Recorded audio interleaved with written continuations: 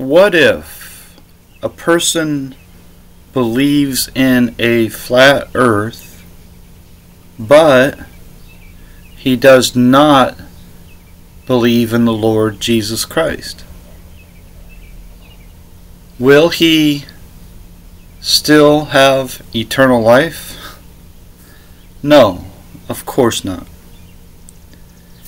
What if a person believes in the Lord Jesus Christ, but also believes the earth is a planet?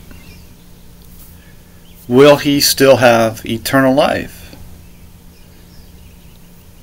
And the answer is yes. When a man is born of the Spirit of God, he shall never die. Never. He'll never die. Anyone that is born of the Spirit of God will never die. Now, what if a man or woman, what if a person believes in the Lord Jesus Christ and is born of the Spirit of God, but then turns around and says, not only do I not believe the Lord Jesus Christ, I don't know the Lord Jesus Christ at all. Will that person still have eternal life, even though he full-on rejects the Lord Jesus Christ?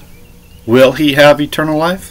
The answer is, well, I already gave it to you. The answer is he has eternal life no matter what.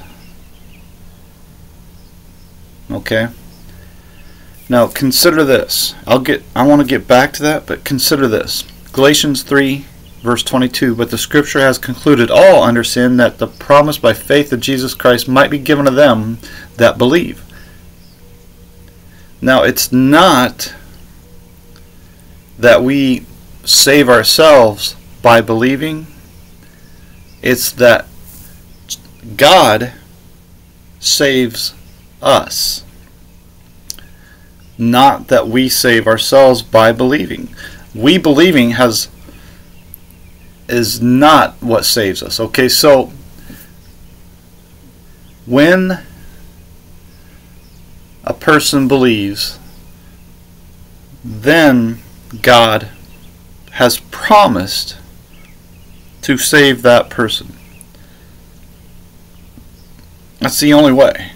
It's the only way.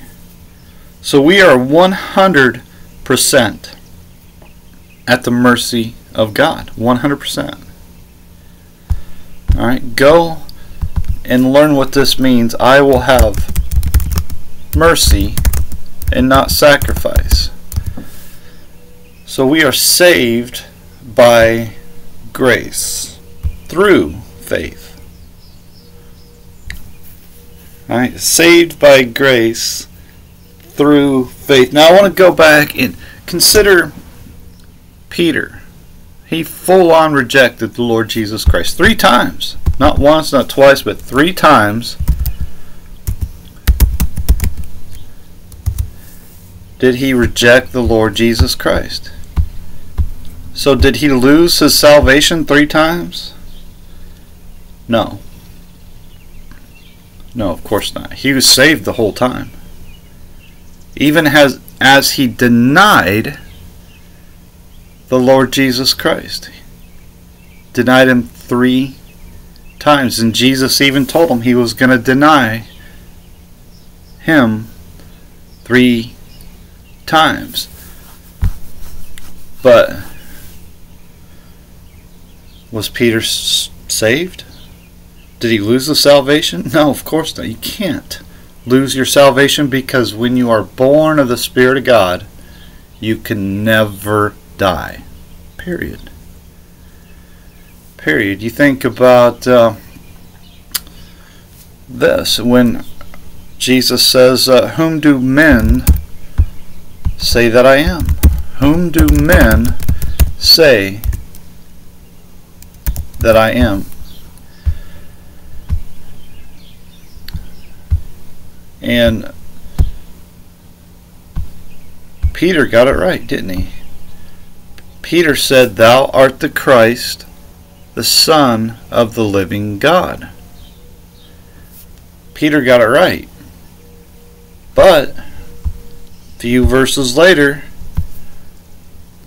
Peter got it wrong in saying that he won't let the Lord Jesus Christ suffer many things and be killed and be raised again. Peter didn't believe that.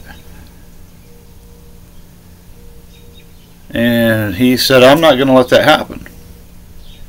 And then Jesus called Peter Satan. Did Peter lose his salvation? And the answer is no. When a man, woman is born of the Spirit of God, he can never die. Never. It can't happen. It's impossible. It will not happen. It goes against the promise of God. It would be impossible, because when we are born of the Spirit of God, we are born of God. God will never die. Right? So we have eternal life. We will never die. Alright, so the fact of the matter is, Jesus is the Christ, the Son of the living God, and that's the rock, and Christ is the rock, and that rock can never be broken down. Never. Peter's not the rock, obviously. I mean, the man, he rejected the Lord Jesus Christ. He tried to stop the Lord Jesus from suffering many things and being killed and being the sacrifice for the sins of the whole world. And then he also wanted to stop him from rising from the grave. Alright, so Jesus Christ is the rock, and that rock was Christ. So when we are born of the Spirit of God, we shall never thirst. We shall never hunger, and we shall never die. Alright?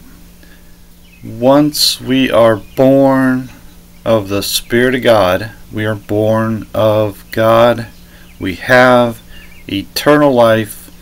We are saved, sealed, secured, sanctified forever.